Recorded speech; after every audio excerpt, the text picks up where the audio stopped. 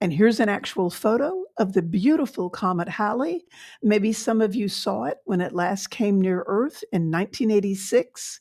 If you missed it, don't worry, the comet will return in the year 2061. So most of us will see Comet Halley at least once in a lifetime. That's one reason it's so famous.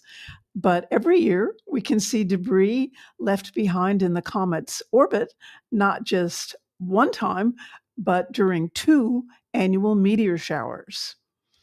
This illustration is from the great astronomy chart maker, Guy Ottewell. The white ball in the center is the sun, and the ellipse is Earth's orbit. The Orionids happen when we encounter the inbound path of Comet Halley around the sun. I've marked that intersection point with a red arrow. Earth crosses the comet's outbound path in early May, and that gives us another great meteor shower, the Eta Aquariids, marked here by an arrow in blue. And by the way, whenever we talk about this, people want to know, is there a chance that we'll run into Halley's Comet itself?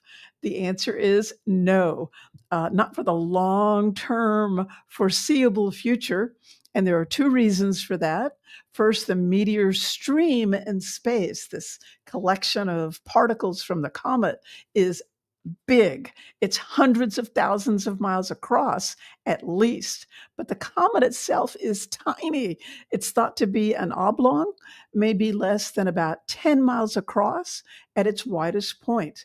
And plus, just because there's an intersection point between Earth and the comet's orbit, that doesn't mean the comet will be at that point when we are.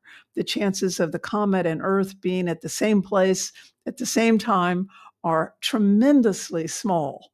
And statistical studies going out thousands of years show no chance of a collision between Comet Halley and Earth anytime soon.